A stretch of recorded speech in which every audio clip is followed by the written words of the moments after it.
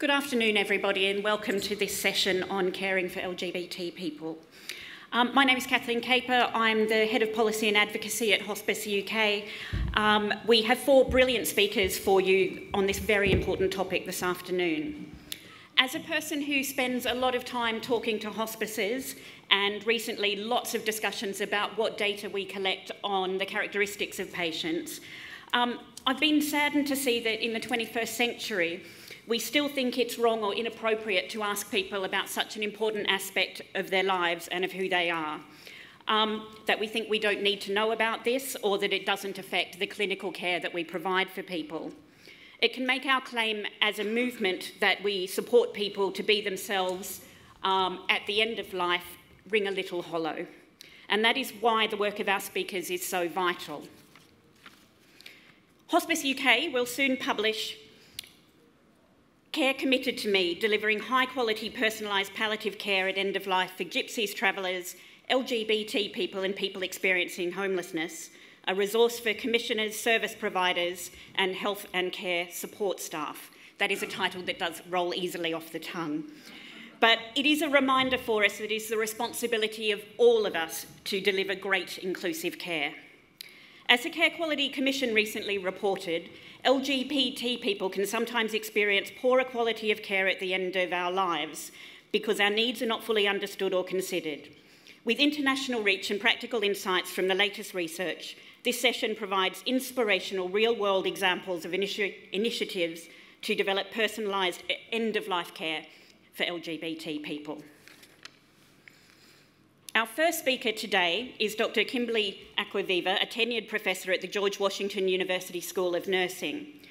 She also has a book that is available from the bookstall out in the main corridor. Dr. Acquaviva is joining us by Skype, which I'm 100% sure is going to work perfectly. Hello. Hello, Dr. Acquaviva. I've just introduced you. We have a room full of people who are looking forward to hearing you speak, and over to you. Wonderful. Thank you so much. And my apologies. The technology can always be a challenge when we're presenting halfway across the world. Thank you so much for inviting me to be with you today. I wanted to start just by doing a quick 2-minute overview of what it is we're talking about when we talk about working with LGBTQ populations. When I use those letters, I'm using it to refer to lesbian, gay, bisexual, transgender, gender nonconforming, queer and or questioning individuals. And different parts of the world, people use different assortment of letters, different ordering of letters. The important thing to recognize, though, is not that there's a correct way to list those letters, but rather that the letters represent a very, very diverse set of communities, and that is why there's such variation. LGBTQ populations, when we talk about those populations, we're talking about 2 things, really. We're talking about sex, gender, gender identity and expression as one thing, and sexual orientation as another. So when we talk about sex and gender, and we talk about trans populations, sex is when a baby is born and the midwife or nurse practitioner or physician holds the baby up, they say, "Congratulations, it's a boy or girl." And how do they make that determination? The determination is made by a quick visual assessment of the baby. And so that's why we talk about sex assigned at birth as one of the questions to ask on intake.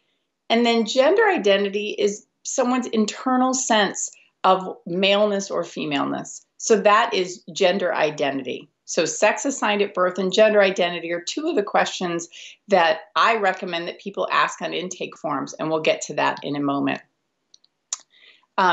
So essential elements of an organization providing LGBTQ inclusive hospice and palliative care, at the very foundation is a non-discrimination statement that is specifically inclusive of sexual orientation and gender identity. And that is true not just for a statement about the patients you serve, but also your employees. I know in different parts of the world, there are different non-discrimination laws at the national level. It's important to come up with some way within your program, your hospice, to express publicly your commitment to not discriminating against LGBTQ people. And the reason why this is so important is LGBTQ patients and families are looking for some indication that your program is going to be welcoming of them as they seek you out. And they also want some reassurance. When you think about LGBTQ individuals who are seeking hospice care, there's a lot of fear there, and fear that if care is being provided in the home, that they will be outed, or their identity as an LGBTQ person might end up being shared beyond that home. There are concerns that the individual may not get the same treatment that someone who isn't LGBTQ would. And so anything that you can do to help make it clear that someone will be treated fairly is really important. The other thing is, in terms of the training for employees, every staff member in your hospice should have training on understanding about LGBTQ populations and how to be welcoming, affirming, and inclusive. And so that includes making sure that the people who are providing baths, your home health aides, your nurses' assistants, making sure that they've been educated about working with trans populations, that they understand sex and gender identity, that they understand the importance of affirming and recognizing someone's pronouns. Because what happens when hospice care is being provided, it's incredibly intimate care, whether it's physically intimate in terms of bathing or just emotionally intimate in terms of the conversations that are happening between patients, families, and the staff of the hospice. And so it's important to make sure that every staff member understands how to engage in those conversations in a way that's appropriate. So if a patient presents to them and they are, by all appearances, outwardly, they look like a male, but they identify as female and they use a female name. So let's say it's someone who appears to, if someone were to just look, they think, oh, that's a man, but the person's name is Susan and they identify as female. It's important for staff to have the training to avoid having a shocked expression or avoid asking awkward questions. It's only through training that we can help our staff do a great job anticipating these situations. In terms of the paper and processes and people that are involved in interfacing with patients and families seeking hospice care, it's important to make sure that all three of those, the people, the paper, and the processes, are welcoming and inclusive. And so that means that all of those crucial first points of contact, the person who answers the telephone, the person who is at a reception desk at an inpatient facility, all of them need to have training and know how to be welcoming and how to answer questions. If someone calls your hospice and says, do you take care of LGBTQ patients, or does your staff receive training? You want to make sure that that person answering the phone will know how to answer that. In terms of paper, when I talk about paper, but no one really uses paper that much anymore unless you're a smaller hospice. So paper could be physical paper or an electronic health record. It's important to have questions in those intake questions that send a message to patients and families that you want to know who they are. Asking them, what sex were you assigned at birth? What gender do you identify as now? What pronouns do you use? What name do you want to be called? Who do you consider to be family? Who is important to you as family? These are essential questions to ask. And if we don't ask them, it sends a message to LGBTQ patients at the very beginning of our encounters with them that we're really not that interested in knowing who they are. And so they're incredibly important. The worst thing to do is asking, what sex were you assigned at birth? What gender do you identify as now? Only of patients that you think look transgender. That is absolutely the wrong way to go about approaching asking those questions. In fact, here in the United States at the National Institutes of Health Clinical Center, National Institutes of Health is our National Institute of Health. It is the biggest federally funded institute studying health in America. In their clinical center, every patient is asked on their clinical forms, the intake forms, what sex were you assigned at birth? What gender do you identify as now? Because they recognize the importance of that information. And so I would urge you to be able to make those changes within your own hospice. Thinking about marketing and community engagement, that is the smallest, I would say one of the smallest ways that you can connect with LGBTQ patients and families, but it's the area where people in some hospices tend to invest too much time and money. They think marketing to LGBTQ people is really the answer. The answer to inclusive care are all the other things I just talked about. And marketing and community engagement is the final piece. If you do a wonderful job of providing care, people will know that you do a great job providing care to LGBTQ patients and families. It's important to engage with the community, have community advisory boards that are inclusive of LGBTQ people. Look around at who's on staff at your hospice. Are there any LGBTQ people who are open about their identity, who are in senior positions of leadership? If not, it gives you an opportunity as an organization to ask why not. It may just be because no one has applied, but it could be reflective of some culture issues within your own hospice. So take a hard look at that. Do you know of people who are LGBTQ who work in your hospice, but who aren't public about the fact that they're LGBTQ? That may be an indicator also that there's some culture issues to look at in terms of how comfortable a place it is for people to be themselves. So these are really the core. That's the quick overview of how to make sure that you're providing inclusive care. I think the important thing to emphasize to staff is that you don't have to change your religious beliefs to provide inclusive care. I often ask audiences to raise their hand if they've been if they grew up in a faith community. So even though I can't see any of you right now, I'm going to have you do this. Raise your hand if you grew up in a faith community or faith tradition of some kind. Now, raise your hand if that faith tradition said that homosexuality is a sin. Okay, you can put your hands down. So it's okay if you think homosexuality is a sin. And I'll take it a step further and say, it is okay if you think that I, as a lesbian, am going to hell. And here's why I say that. How many of you are in a clinical discipline that has responsibility for the destination of a person's soul after death in your scope of practice? I'm guessing nobody. And so this is why this is an important piece of information to understand.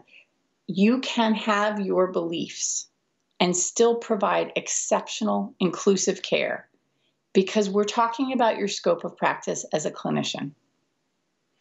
Months ago, a nurse came up to me after a presentation and she said, I'm going to change the way I practice because of what you told me today. And I was really excited.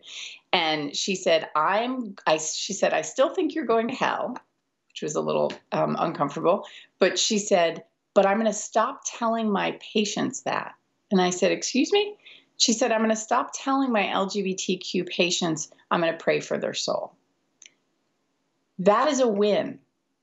And so it's important that your staff understand no one wants them to change their beliefs. We want people to make sure their behaviors and interactions with patients are inclusive. So I think that's my 15 minutes. I'm going to turn it over back to the moderator. And thank you all so much for including me in today's conversation.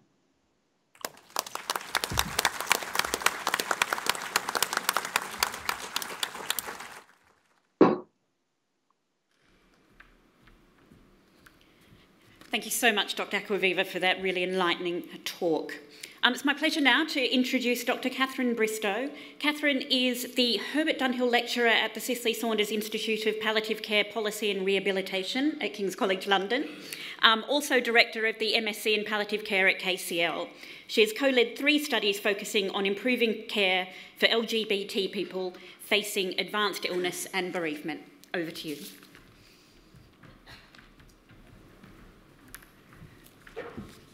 Thank you very much, and thank you so much for the invitation to be here and to be amongst such illustrious company. It's great to be here. So by way of a bit of background for me, I'm just going to, can you see? I don't think I'm moving the slides here, sorry. Can I have some technical help? I've still got Kimberly here. doesn't seem to... Oh, there we are. Sorry. Lovely. Thank you very much. So by way of a bit of background for me, I thought I'd talk a little bit about why we're talking about the LGBT communities in regard to hospice care and palliative care in particular. This work comes from a systematic review which really started the work that we've done at King's. What we know is that people who identify as LGBT are at increased risk of certain life-limiting illnesses, so certain cancers, but also there's high rates of drinking, drug use, smoking, largely linked to the discrimination that's experienced. So there's potentially an increased need for palliative care amongst the LGBT communities, but there's also a lot of fear of discrimination, and I think we need to take some responsibility for that as providers of care. Gay men in particular were excluded from hospice care from many of our great hospices in the UK amongst other places when they were dying of HIV and AIDS, and there's still a sense of exclusion from the communities. And there's recognised inequalities in access to hospice care as well.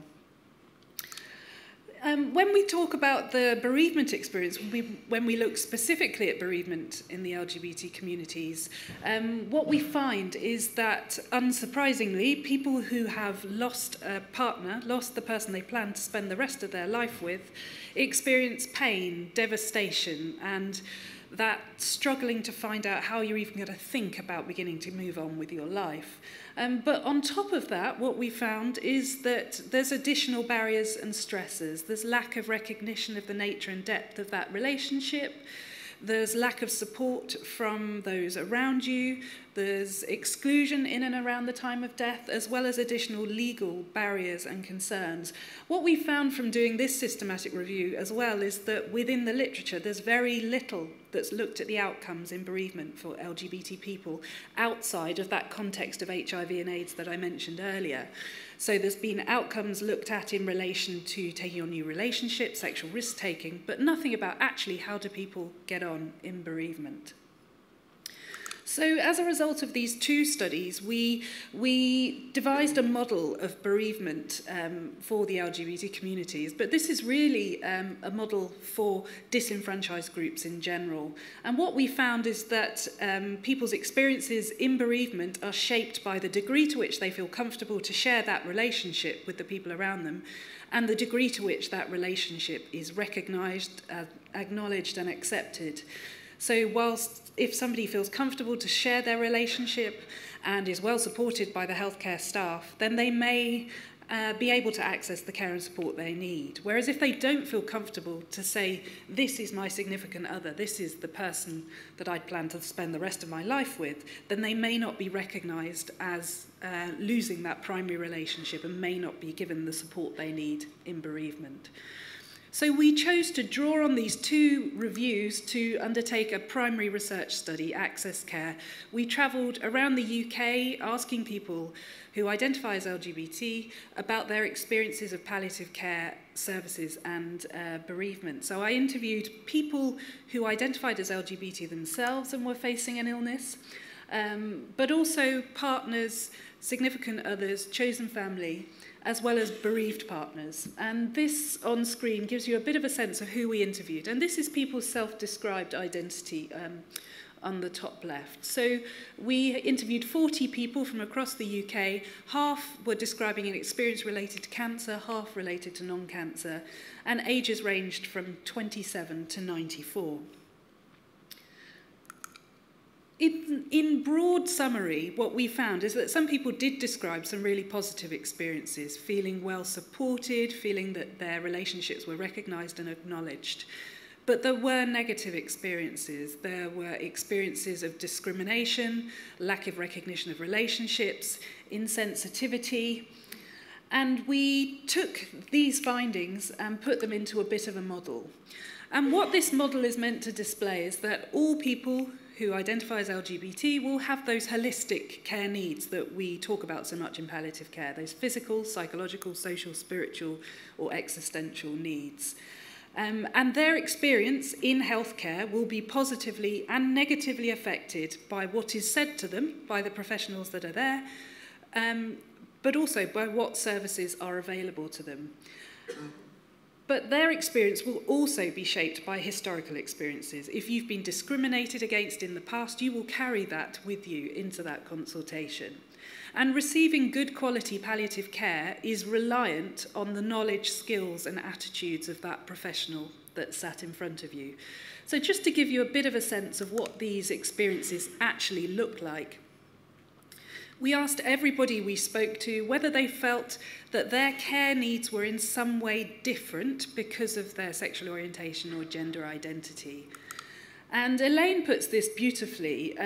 She says no, her needs aren't any different. She says, we want what everybody wants. We want to be healthy, we want to be happy, we want to be content, we want to be comfortable, we want to be pain-free. We want all those things that a mammal, a feeling thing, wants. So from her perspective, there weren't any differences to the physical needs that she had.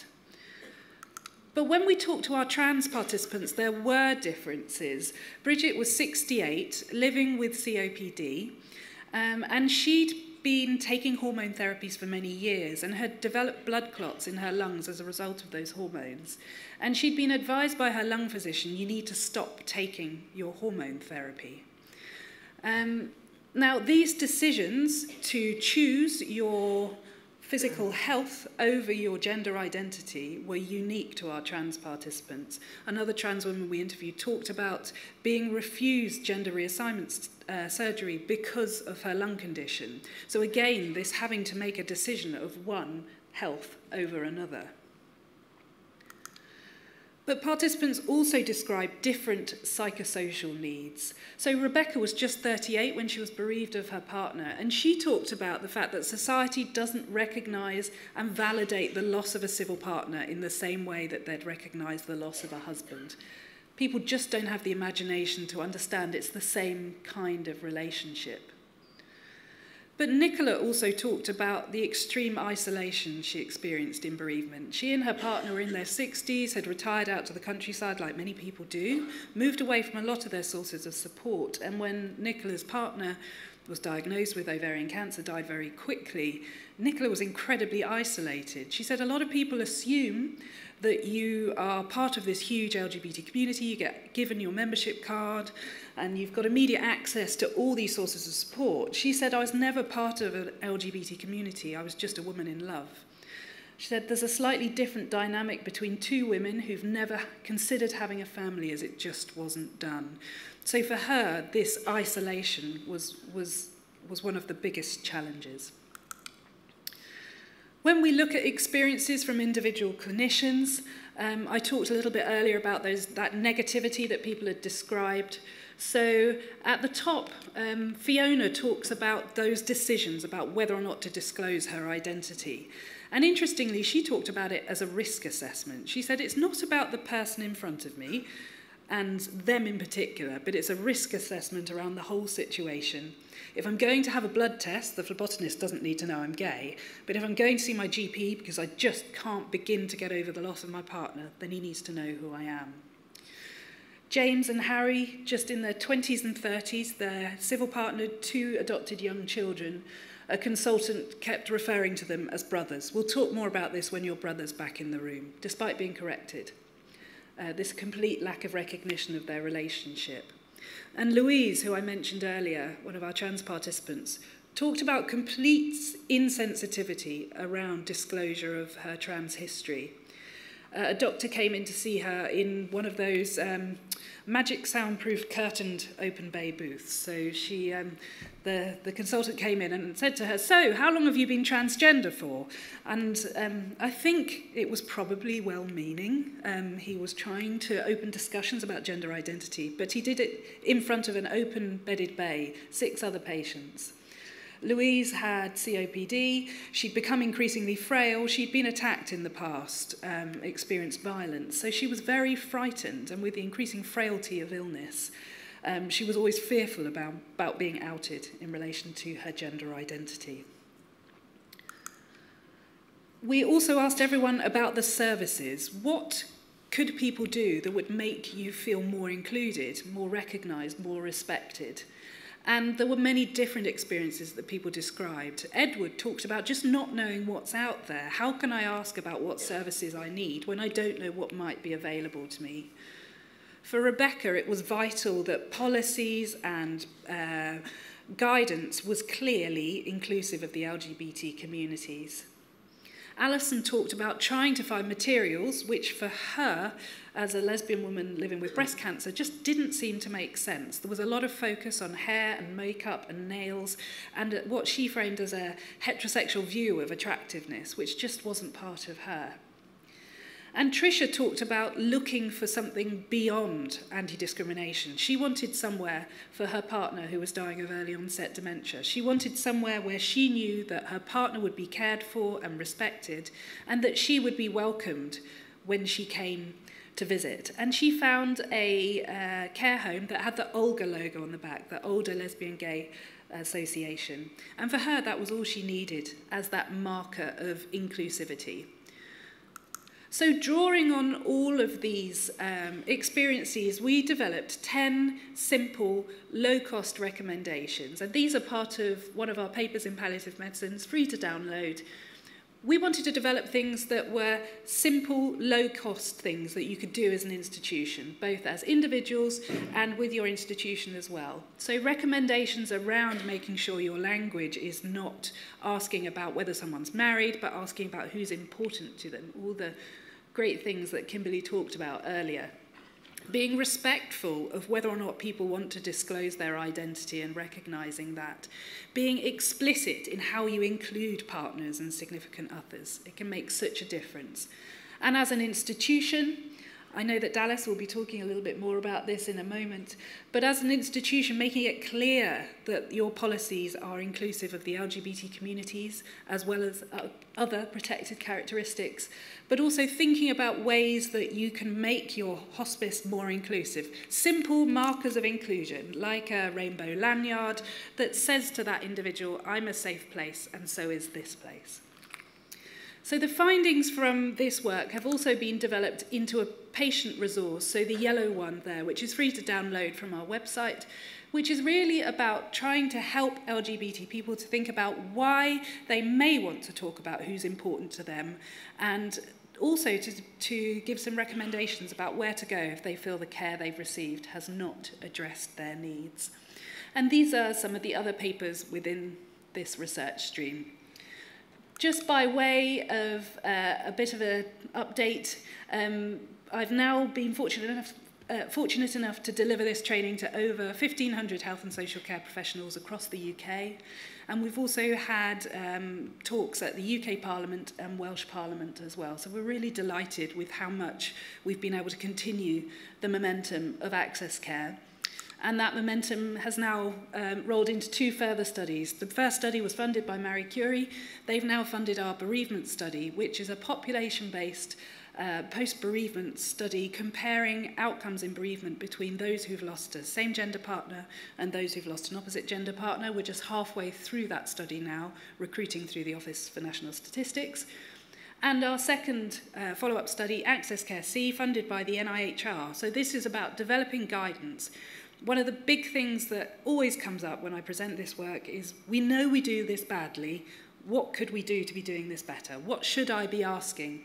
And so this follow-up study is really going to be about developing those really clear guidelines about how to ask about sexual orientation in the context of serious illness, but also how we can think about recording that information. Thank you very much for your time.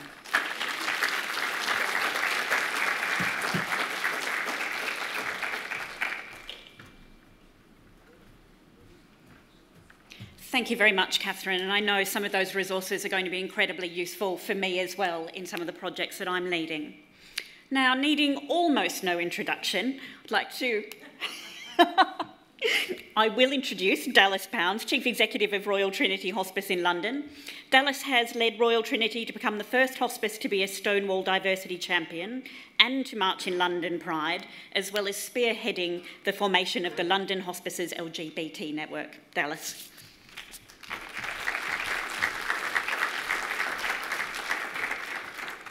Wow, that doesn't put me under any pressure at all, does it? So, I've still got a lovely picture of Kim on the screen here, but let's see if that moves. Okay, super duper. Right. Okay, so let me just tell you a little bit about Royal Trinity for those of you that don't know. It's just to set the scene, really. So, as it says up there, we're 127 years old.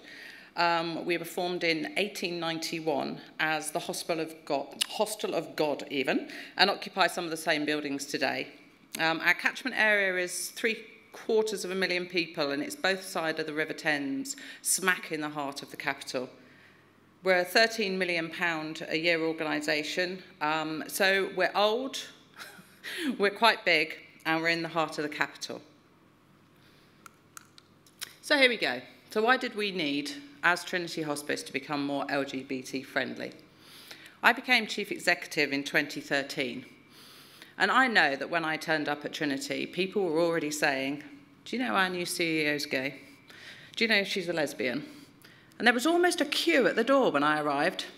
I'm not sure whether they were expecting sort of Dyke on a bike or what, but they got me. And some people seemed quite surprised by that, but hey-ho, that all goes back to how we identify ourselves, doesn't it? As a nurse by background, I knew that Trinity gave great care. I could feel it in the building, I could feel it in the staff. But what I came to realise really, really quickly was that we were shockingly poor at collecting data, any data, let alone gender identity and sexuality. And because we didn't have that data, we were not good at evidencing what we were doing or how well that we were doing it. How do you set about going across that problem? How do you set about taking a well-loved, well-meaning, fantastic hospice and putting some data on top? And not only putting data on top, but data that describes to the world what you're doing and that you value equality, diversity, and inclusion. Because actually, that was the problem for Trinity. It wasn't just about LGBT communities. It was about equality, diversity, inclusion across the board. Now, I confess, as the new CEO and as a gay woman to boot, I chose to use LGBT as the launch platform for Trinity to look at ED&I. I hope you don't mind me taking that down to ED&I. So I went round and I started to talk to colleagues. And as you've already heard, and you won't be surprised, I heard phrases like, we give patient-centred care here. We treat everybody the same. It doesn't matter to us if someone's gay. I'm sure we looked after someone who'd had a sex change. And some of that might sound okay on face value, but we aren't all the same, are we? And how can we give patient-centred care if we don't know that patient? As you've already heard from Kim and from Katherine, end-of-life care is complex, it's challenging. We all know that. Everybody in this room knows that. It's a physical, emotional, spiritual and social experience. And if you then layer onto that the additional complexities and challenges that many LGBT people experience, it becomes even more interesting. So by this point, I was on a mission. So where did we start? Well, the first thing we did was find the evidence, or rather the lack of evidence. So because there was no data within Trinity, I went out to the wider world and I got evidence from my senior managers on the numbers of LGBT people within our catchment area, the number of LGBT people that we thought were accessing our services just by hearsay, really, and anecdotal evidence. I also spoke to them about all the things that Katherine's just said, about isolation, about the complexities of being an LGBT person and dying, the social aspects and the legal aspects. And slowly but surely, the senior team came on board with me. Now, that might just be because I was the new CEO and they felt like they had to, but, you know, I'm not one to pass up a challenge.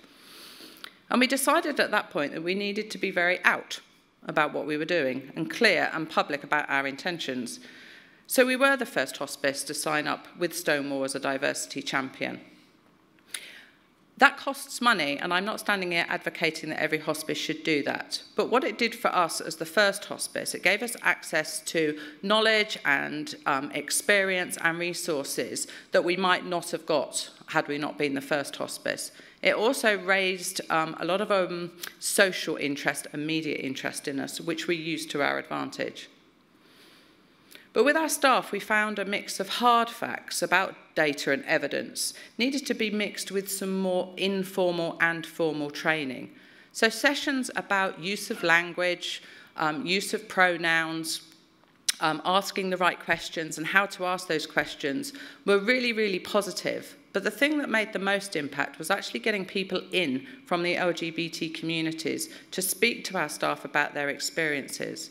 And not just their experiences of end-of-life care, their experiences of healthcare in the round.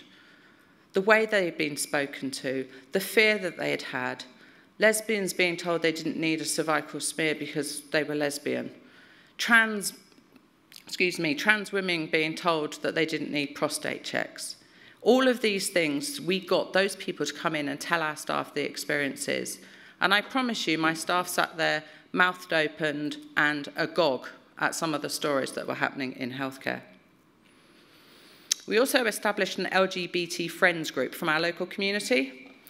We enticed them in with wine and nibbles, I admit that, but they came in and they talked to us about their experiences within end-of-life care. So most of them were bereaved, but a couple of them were actively dying at that point. We asked them what they knew, or rather didn't know, about hospices, and we asked them to give us some suggestions about our environment, to look at our literature for us, to look at our use of imagery, to look at the words that we were using, and also to give us some ideas about how we might reach out to the local LGBT communities. We liked ideas like thinking of an iconic LGBT film in our cinema series, but I did have to draw the line at the pink gin bar. We also had a programme of inspirational speakers come into the hospice. All these people gave up their time for nothing, I should say. These were at lunchtime, and again, we enticed the staff to come with sandwiches and cake. No wine at this point. And they weren't exclusively LGBT speakers. They were about equality, diversity, and inclusion in the round, but there were LGBT people amongst them. So we had young people talking about experiences. We had people from different faith groups. And all of that just adds to the groundswell of awareness and questioning in your staff about their practices and their behaviours. So as a result of these, we did exactly what Katherine has suggested. We made some small environmental changes. We made sure that all our toilets were gender neutral wherever possible, and especially in all our public-facing areas. We put small rainbow stickers on the main door to the hospice and on external notice boards. And we introduced rainbow pins for our staff lanyards. They weren't mandated. Staff could come and ask if they wanted to wear a rainbow, and many do. And it was just these tiny, tiny cues. They're not in your face, they're not huge, but actually if you look for them, and as an LGBT person, if you are looking for them, they are there. And they shout, Trinity is an accessible and friendly place. We also wanted to be great with our LGBT staff and volunteers, of course. So we reviewed all of our policies for use of language, for use of pronouns, for use of jargon, for instance, and also making sure that LGBT, as well as the other 8 protected characteristics, were identified specifically within our policies.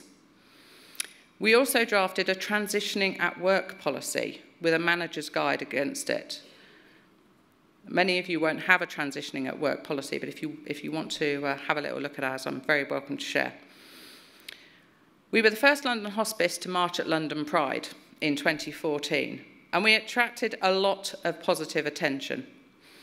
And it gave us the opportunity to get into the media, actually, and shout about hospice care, not just about Trinity, but about hospice care in general. And we grabbed that chance. And we were in things like Diva magazine and on Pink News and things like that. And it was really important for us that we could do that for the hospice world. We made links with our local LGBT forums and groups, and they've been really, really helpful in keeping the momentum going for us. And we have a good two-way relationship with them. They come into Trinity and hold their meetings. We have joint cinema series with them down at Clapham Picture House. And we also do joint educational activities. I was at the LGBT forum just a couple of weeks ago talking to their over 50s group about the complexities of talking about and planning for death and dying, especially as an LGBT person.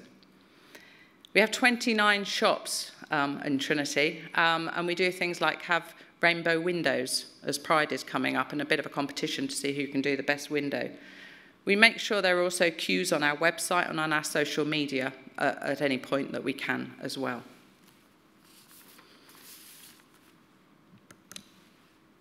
So what did we learn? We learned that in 2013, we absolutely could not have shown that we were accessible to LGBT communities. We recognised that we needed to change not only our language, but also our behaviours. I think we rather threw the kitchen sink at it, and that's probably my enthusiasm more than anything else. And in hindsight, probably I tried a bit too hard to bring about whole-scale change very, very quickly. And I thank my staff for putting up with me, actually, during that time. And although in my head, I was using LGBT issues to highlight equality, diversity, inclusion in the round, I don't think I was clear enough that we were not seeking to become a gay hospice or develop specialist gay services. What we were trying to do was be accessible. But some of our biggest wins were from the smallest and the easiest actions, like the rainbow pins. We have had staff come out while they've been working at Trinity. They were previously not out about their sexuality or indeed their gender identity, and we have staff that have come out over the last few years. I cannot tell you how amazing that feels. And just the other week, we had an older gentleman come in for care, and one of our doctors was wearing a rainbow pin, and he cried. And he said, "How fantastic is it going to be that I can die as the real me, and it's okay for me to be gay?" Tears to my eyes, even as an old lag like myself. But the work we've done on LGBT people has definitely helped us address equality and diversity more broadly. And the work that we did just on LGBT gave us some external accreditation as well. And we're investors in diversity level 1, just on the back of that work. And we're now going for investors in level 2. And I don't know whether any of you recognise Freddie. It's a new acronym because we love to have new acronyms, don't we, all the time. And Freddie is fairness, respect, equality, diversity, inclusion and engagement. So look out for Freddie because he's coming. The other thing we learned is that word gets round. That when you do something that's a little bit different, when you're pushing the envelope a bit, people start to talk about it. And hence people like me get given the opportunity to come and talk at events like this, and it's our pleasure to do so. But what we also learn from our LGBT communities is that it's a two-way street. And absolutely, there is an onus on us to be accessible, to make those strides to let people know they're welcome and they can be who they want to be. But also there's an onus on the LGBT community as well, to try and trust us a little bit, to engage in conversations with us. And I've talked to my local LGBT community, and they recognise that, and they say, you know, Dallas, some of it's our problem. Some of it is because historic experiences of our friends live with us. We need to try and put those down, and we need to work with you. The fact you've opened your doors to talk to us will encourage us to meet you halfway, to make it a two-way street. Come on, move on. I hate technology. Hey. So that's just a bit about Trinity. So what's been happening since? Well, Pride has absolutely taken off. So the top left, yes, left hand is a few of us from Trinity marching at Pride. And then if you move across to the right, you can see we became hospices across London. And the bottom one, the yellow one, is London Hospices LGBT Network. So we've gone from half a dozen at Trinity in 2014 to 100 marchers at London Pride. And if any of you have ever been to a Pride, you will know what the atmosphere is like. People were shouting for their individual hospices, they were shouting for hospices, the fact that we did such good work. It was really, really humbling to be part of Pride. completely positive. Some of you will recognise yourselves up there. I can spot faces in the crowd. Now, what happened because of Pride is that other hospices got interested in what Trinity was doing across London. And I had staff calling me saying, Dallas, I work at another London hospice, but I'd really like to come to Pride. Can I come along and march at Pride? So I had a conversation with the other chief executives in London and said, you've got staff that want to march, how do you feel about that? And I'm really pleased to say there are 12 active London hospices now. And we have formed the London Hospices LGBT Network. And that is not just about making hospices accessible for LGBT patients, that's also looking after our LGBT staff and volunteers as well. And you can read for yourselves what our aims are. I won't read them out for you. We're new. We launched last October 2017. At the moment, we've been really concentrating on gathering research, gathering evidence, and thinking about training across London hospices. And I know Claude is going to talk a bit more about training in a moment. But what we want to do as a network is provide a safe space, a space where staff and volunteers can come for advice, for support, for evidence of good practice, maybe just to offload, but also to help hospices write good policies, have policies that are up to date, stay up to date with the changing jargon and acronyms because they do keep changing. And that's it, really. That's what we're doing. And happy to answer questions at the end. Thank you very much.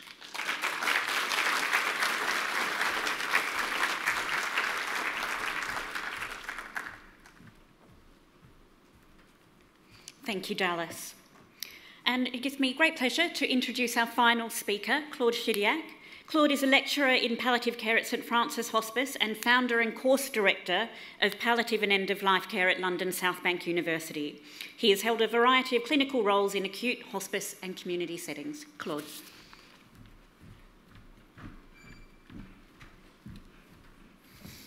Hello, and thank you for inviting me. I don't think I have anything to add after all this. No, I'm joking. I still have something to add.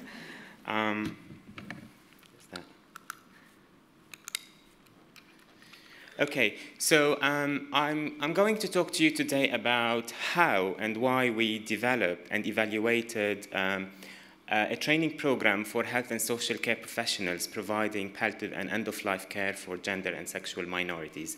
And just to say, this piece of work is only one part of a wider project that is aimed at creating LGBT affirmative environment at St. Francis Hospice. So why is this relevant? And I'm sure, as my colleagues, the previous speakers, said, why is this relevant? Why did we do that? We know from a growing body of evidence that LGBT individuals face additional challenges when accessing health and social care services. And we know that they receive suboptimal care at the end of life. And this is mainly associated with lack of knowledge and understanding about the specific needs and issues of LGBT people amongst healthcare providers, and also because of homophobia, discrimination, and stigmatization. And this has been reflected in several recent national reports. For example, the Care Quality Commission in 2016, they did a thematic review into equalities in end-of-life care. And some of the main highlights in that report were that healthcare providers and commissioners do not have a very good understanding of the different groups within their communities. And the second thing was that healthcare providers and commissioners do not believe that sexual orientation and gender identity have any impact on accessing end-of-life care services.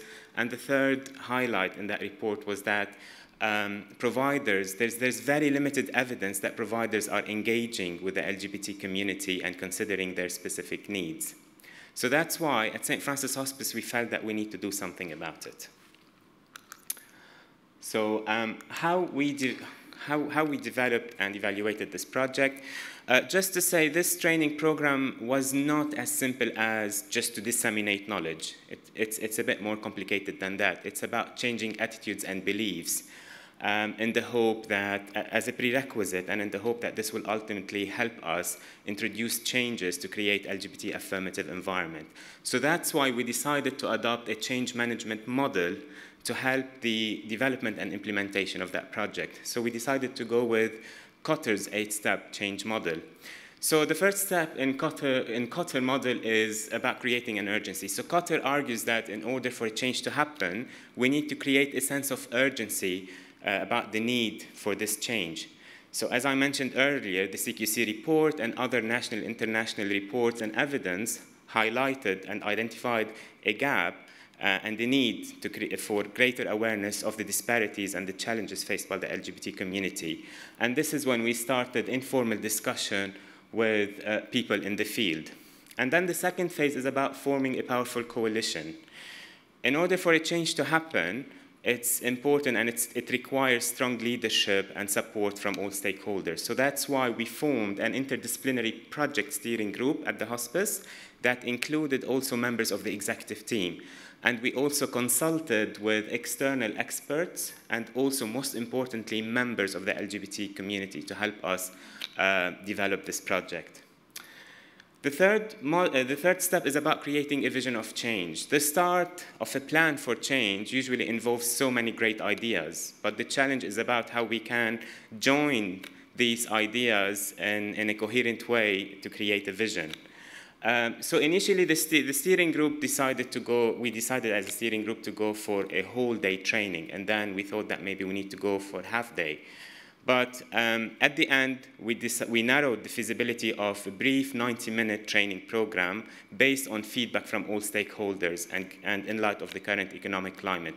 We thought to have a greater impact, we needed to be short and brief so that more people could attend.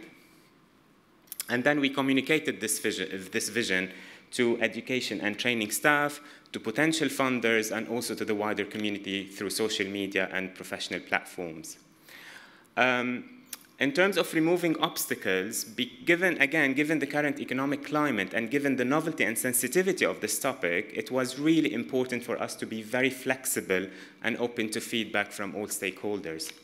And another important thing that was really important is to identify a go-to person, someone who has expertise in developing culturally competent training programs for gender and sexual minorities to help at least at the initial phases.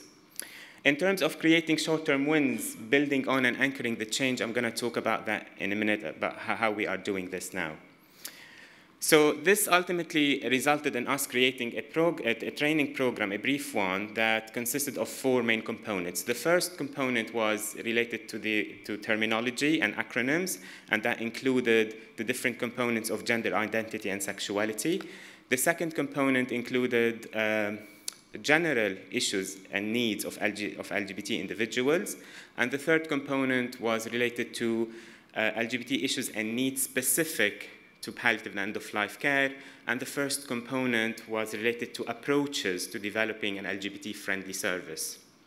So this project was evaluated using pre-test, post-test design. So basically, we gave the participants a questionnaire and we asked questions related to their confidence and comfort and knowledge, level of knowledge, and also whether they thought that the program is useful for their training before and after they attended the training, just to see the difference. So in terms of results, a total of 145 participants in 5 different hospices took part of the evaluation. However, I just want to say that a lot more people attended this program, but only 145 took part in the evaluation. So from the 145 participants, the majority were nurses, around 39.3%, followed by counselors. In terms of age groups, the majority were in the range of 50 to 59 years of age, followed by 40 to 49. In terms of sexual orientation, the majority identified as heterosexual, 97.2%, and the majority identified as Caucasian or white British, and the majority identified as female, which was kind of major limitation because we didn't have much of a diverse group. In terms of, there was a very significant increase in the knowledge of general LGBT issues and needs in the people who attended after the session, and also a significant increase in the knowledge of LGBT issues and needs in palliative and end-of-life care in the post-session cohort. In terms of, we didn't find any relation or association between age group and the level of knowledge in people before they attended the session. However, there was association in terms of the younger the age group, the more likely that the more they became knowledgeable after the session. Also, there was very significant increase in the confidence in providing palliative and end-of-life care for LGBT people after attending the session. And also there was significant increase in comfort with using terms related to gender and sexual minorities. And surprisingly, actually, people who aged 60 and over were more comfortable than younger people, the younger age groups, which was interesting.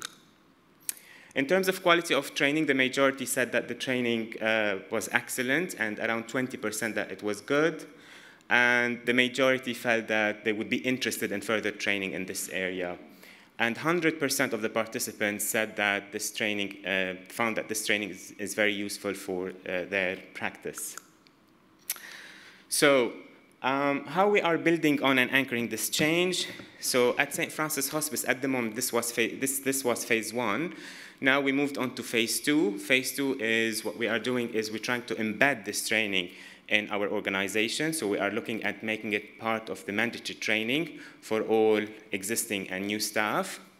We are also, phase 2 involves looking at the physical environment. We're looking at the documentation, our documentation, the language used in the documentation, and also we are reviewing our assessment process and making sure that sexuality is more explicit and gender identity in our assessment process. And we're also looking at putting mechanisms in place to collect data about sexuality and gender identity. And also we are looking, as I said, we're looking to make changes to the physical environment to make it more LGBT affirmative.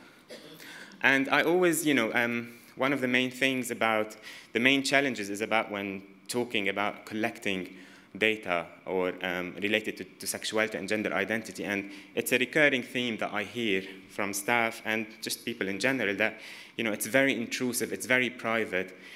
I'm not sure I'm comfortable in doing that. But I always say, in palliative care, we do ask a lot of very intrusive questions. I mean, we ask people about their bowel motion. We ask them to describe their stool. How come this is not, very intrusive and private? But we do it because, and we feel confident doing it because we acknowledge that this is important to do.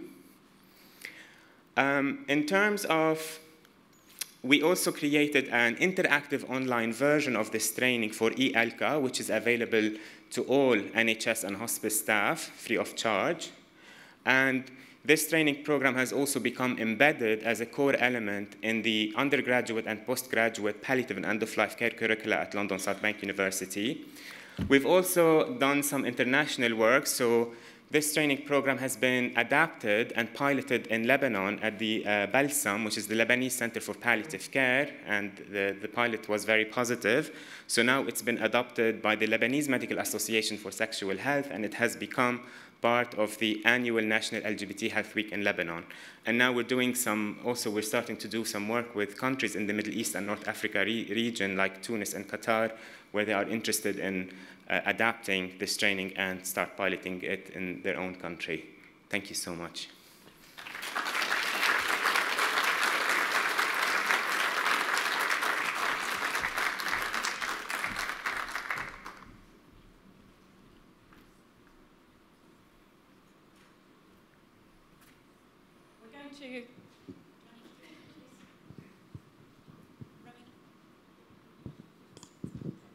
Are we on? We're on, lovely. I've just stepped down here because the lights are really blinding, and a few of my colleagues have said it's really hard to see when people are asking questions, so that's all that's about. I'd very much like to thank our speakers for some amazing talks, and to Kimberly as well. I'd like to open the floor now for questions and discussion. Who'd like to kick us off? You know you want to.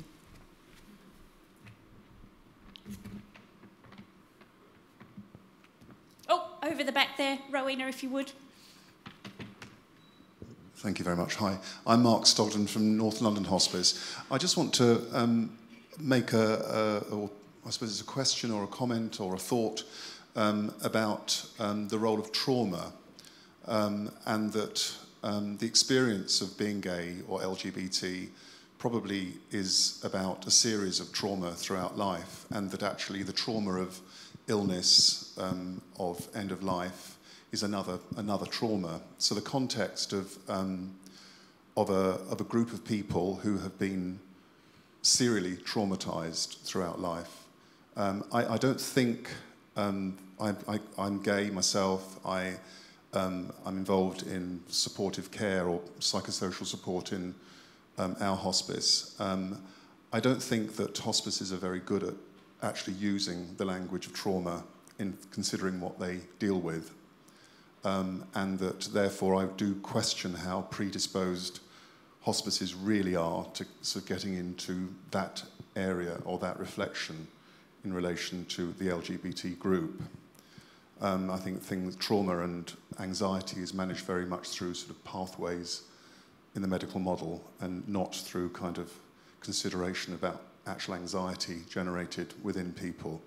So I think that's one thing. And then in a way on the other side of that is a sort of like a paradox of the experience of the pinprick. I think very often people quote quite dramatic experiences, and I've had them myself. Every gay person has in their life around healthcare and everything else, and with friends who are dying, etc.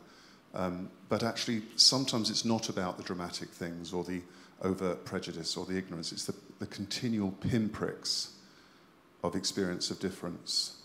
And I think the guy who kind of cried when he saw the rainbow flag, it's just like a sort of relief about not having another pinprick, as opposed to something overt, like, you know, like a discriminatory comment. So I just think we need to go deeper into the dialogue. That's what I would be saying. I also want to say, and this is a bit of an inflammatory thing to say, we've had representation from my hospice at the London network, and none of the information has come back into our hospice. So I think there's something about the kind of the power of an individual and about how they actually can bring back messages and the confidence with which they can do it and the emotional risk that they take to do it is really significant. Thank you very much. Could I perhaps ask Dallas and Claude to reflect on those comments? Yep.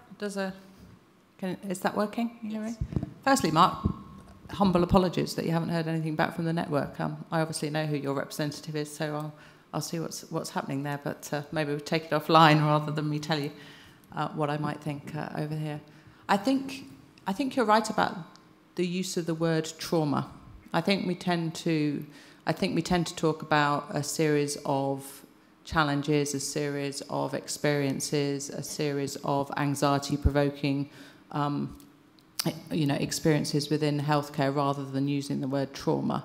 I honestly don't know, sat here, whether I think trauma is a word that we might use, but I think your point is very, very well made, that actually when you get to a point in your life and you need end-of-life care on a series of traumas, it may be just one too many, and you do need to acknowledge where you've been in life to get you to that point and where you need that support. So I think it's a really good point. I have to say, I've never thought of using the word trauma, so thanks for that. I've really nothing to add except for, you've said it all. But it is something, yes, that we probably need to think about, and the use of the term trauma, it's something that, yes, as well, it's not something commonly used at least in our hospice setting. So, thank you for highlighting this. Kimberly, I noticed you nodding there. Was there anything you'd like to add? Well, I was just thinking it is an opportunity for us to look at having conversations around trauma-informed care beyond just LGBTQ, because it's certainly something I'm hearing in the States, that we need to train hospice and palliative care providers more about, in general, providing trauma-informed care.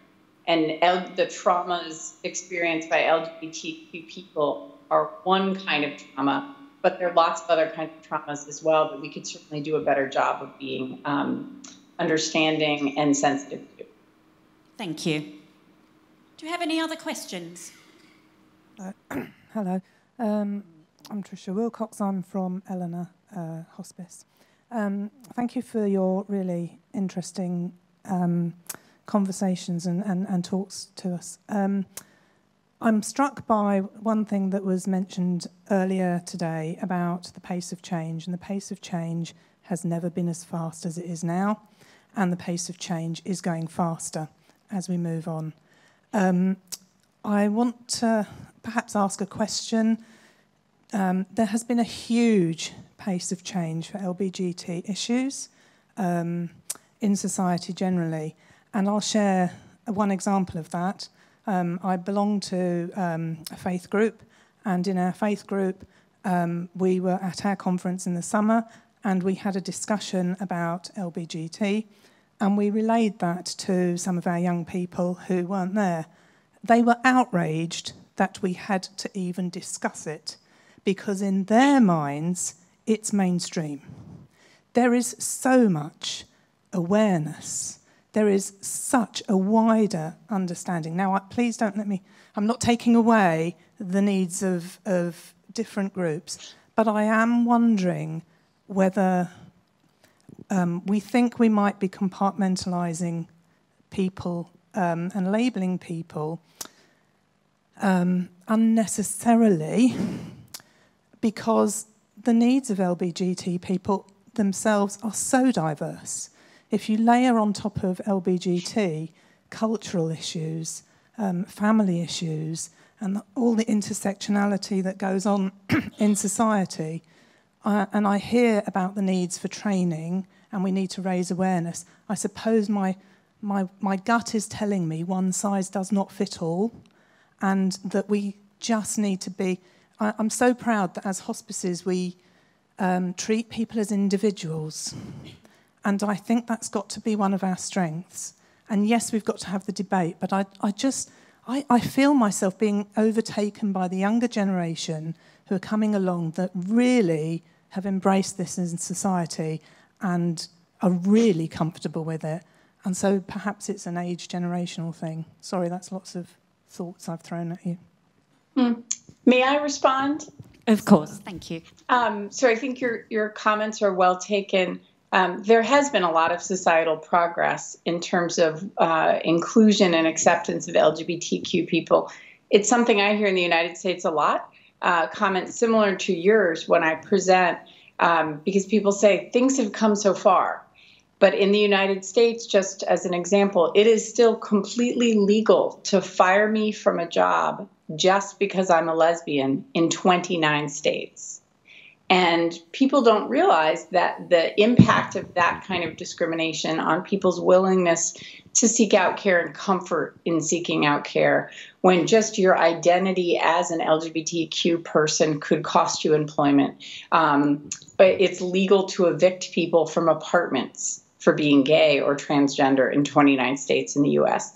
And so I'm not saying in any way that the United Kingdom is as far behind socially as the United States, but there are still the people who live in the UK have lived through discrimination that they carry with them. So even though the attitudes of young people are changing, when you have a 70-year-old person seeking hospice care, they have lived through, and even present day, have the experience of knowing their life could be in jeopardy because of who they are, because of violence, because of hate crimes, because of discrimination. And so when they come to you, they come carrying this, it's like a duffel bag of trauma that they bring with them. So while attitudes are changing, the lived experiences of the people you serve continue to have that, the kind of echoes of the past